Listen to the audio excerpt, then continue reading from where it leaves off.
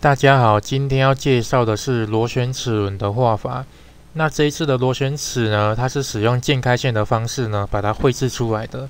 那所以今天如果要学习这个螺旋齿轮的画法篇之前呢，会建议你先学了正齿轮的画法。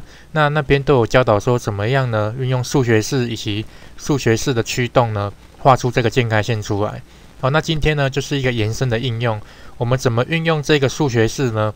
来延伸到这个螺旋齿的画法。这里呢，我们在做螺旋齿的装配的时候，需要是一左一右去做装配的。那这里要怎么做？等一下后面也会来做说明。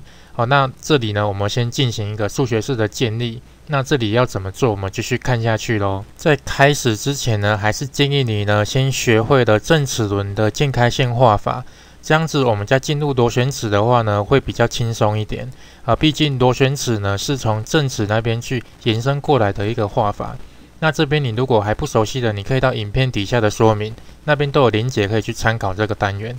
那首先呢，我们在画所有的特征之前呢，我们需要先做数学式的建立。那这里呢，我们可以使用快捷键进入，或是从上方列的工具会找到数学关系式。我们先把它进入之后呢，一开始我们要设定一些整体变数。那这里呢，又比较多。那这边呢，先给各位看一下，主要是这样的一个形式把它做出来。那这里你如果看不太清楚了呢，你可以按暂停，或者是说在影片底下的说明，我都会把这些数学式给它放上去。那一样还是会建议你在备注后面呢，打上中文的叙述，这样子我们未来如果在更改的时候呢，或是你在绘制的过程，你才会了解说，现在我们所标注的这个数学式的参数呢，它代表的是什么？那这样子呢，会辅助我们去做一些画的一个动作。那这里整体变数，这里一些英文代号呢，都是参考值，有些的数值可能会不一样，那就是依照各位的一些习惯或是需求呢，去更正它这边都可以的。那主要是这样的形式呢，做出的数学式。那这里呢，先让大家做到这里。我们第一步呢，要先把数学式都设定完。那这边呢，我所设定的一些数值呢，也给各位参考一下。这里的模数是2，齿数呢是20，那压力角20，然后螺旋角是15度，那这个齿宽呢是给它20。那这里呢，让大家参考一下，你可以依照这样的数值呢去做一些更改跟变动。首先呢，我们要先画出一个齿轮外径的特征以及它的齿宽，然后呢，要画的是一些参考的草图以及线，因为我们等一下呢会运用这些参考呢，画出渐开线的齿，把它做一个环状复制排列。那这里我们要怎么做呢？首先呢，我们先画出一个圆。那这个圆呢，我们要标注的是什么尺寸呢？我们来看一下，我们进入了草图给各位看一下。这边所标注的呢是我们的齿的外径。那这里呢，我们刚刚数学式都有设定好。那齿的外径呢是哪一个呢？我们来看一下。这里呢就是齿顶圆的一个直径，就是 dA。那给它一个等于 dA 之后呢，它就会连接这个数值。连接完之后呢，我们做一个伸长填料的动作。那这里呢，我所使用的是两侧对称。这里我们设定完之后呢，我们可以给它一个数值，这边可以给它一个 W。那 W 呢，就是我们的齿宽。齿宽刚刚我们所设定的呢是20，所以它就会连接的这个数值。那第一步呢，我们先做出这样的外形之后呢，接下来我们要画出的是螺旋线。那这里呢，螺旋线我们运用的螺旋的角度呢，来去辅助它。我们在这个右基准面，我们刚刚是在前基准面画出这个圆，接下来我们选择右基准面画出这样的草图出来。那这里呢，我让大家看一下。首先呢，在这个圆的这里中心的地方画一条水平线过来，然后画一条直线从这个中心画出来往下，这里标注一个尺寸。那这里我们连接的呢，是我们刚刚所设定的这个 B。这个 B 是什么呢？就是它的螺旋角。那设定完之后，它就会连接的这个数学式。那记得这里呢，尽可能让它突出去。那这里做完之后，我们结束草图。结束草图之后呢，我们从特征这里有一个曲线，你把它打开之后，我们会看到一个投影曲线。那你点进去之后呢，我们来看一下编辑特征。这边第一个呢，会要你选择的是草图。那这边草图呢，我们就选择我们刚所建立的这一个。再来，我们要选择一个面。那选完之后，我们直接按打勾呢，它就会做出了这个投影的曲线出来。那等一下，我们就是要运用这个曲线，我让它显示一下。等一下呢，我们就要运用这一条曲线呢，来做一个扫出除料。这个就是我们的路径。那这里呢，我们再来要做第3个参考。接下来呢，我们要做的是一个草图。那这边呢，我让它显示一下给各位看一下。我们从这个面呢，进入草图。那进来之后画3个圆。那这3个圆呢，都是使用中心线的形式几何建构线。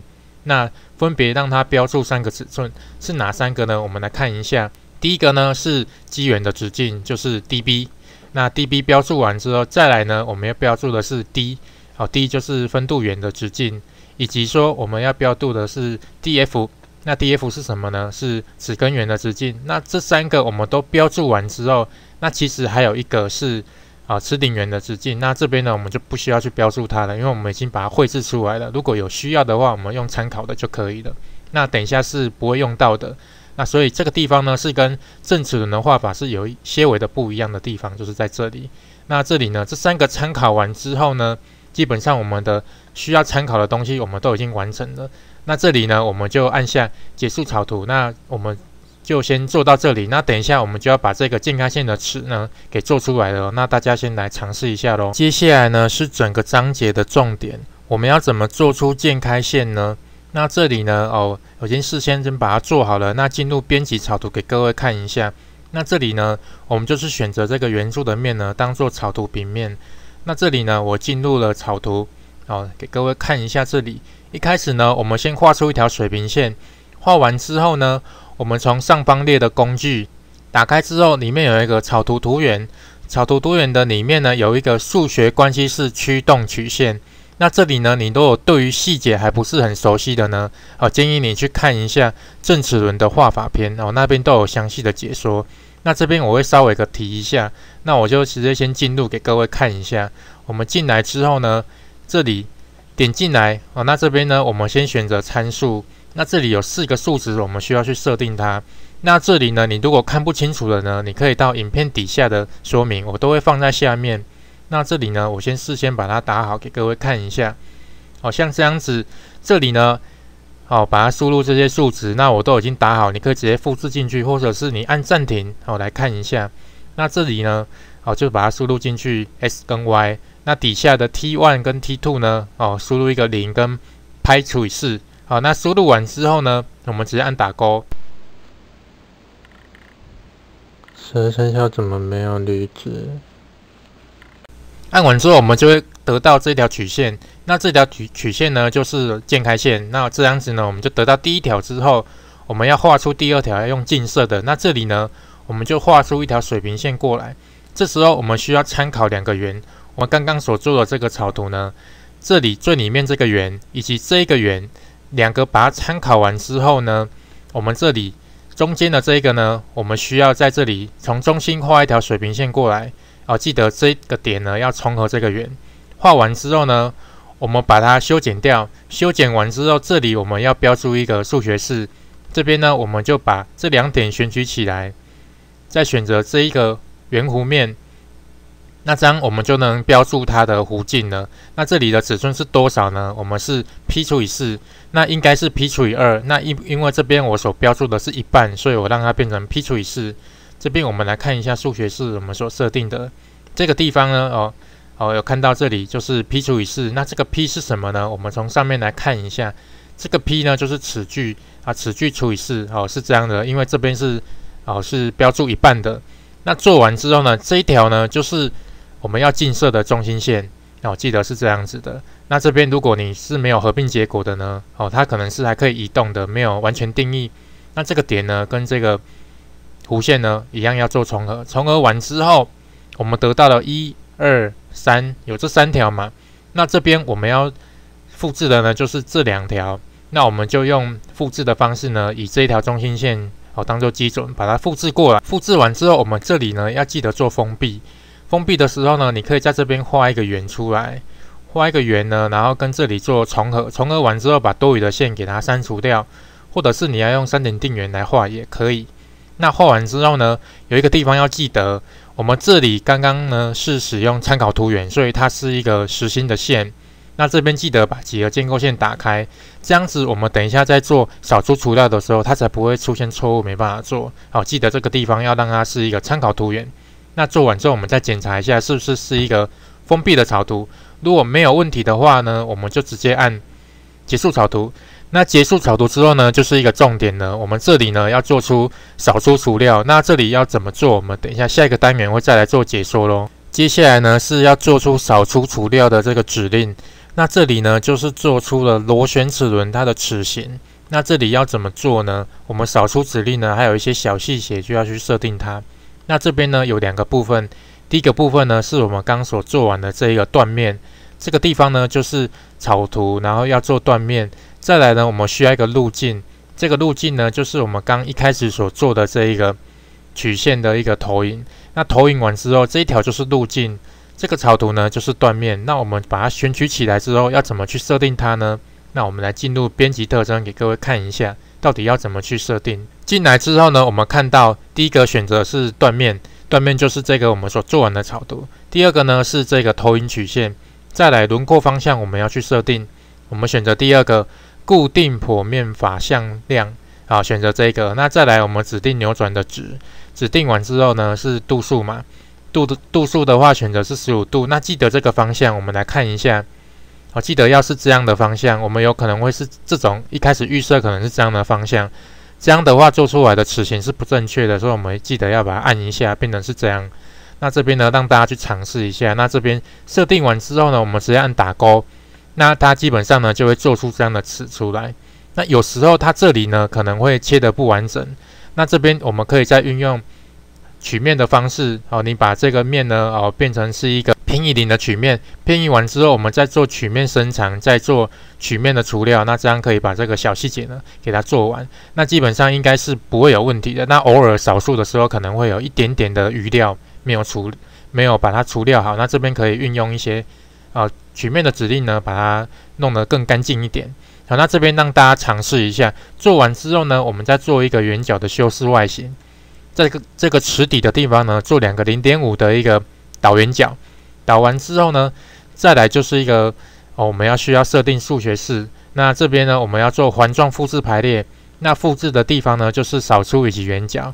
复制的时候呢，我们可以让它等于 z。那 z 是什么呢？我们刚所设定的 z 呢，就是它的齿数。那这边齿数一开始设定是20，所以呢，它就会连结的数学式把它变成是一个20。好，这样是非常方便的。那基本上做到这里之后呢，我们的螺旋齿轮呢就已经大致上完成了。那剩下的就是中间的孔位或者是剑槽，需不需要去把它做出来？那这边呢，剩下的细节让大家去尝试跟测试咯。接下来来总结一下螺旋齿的画法。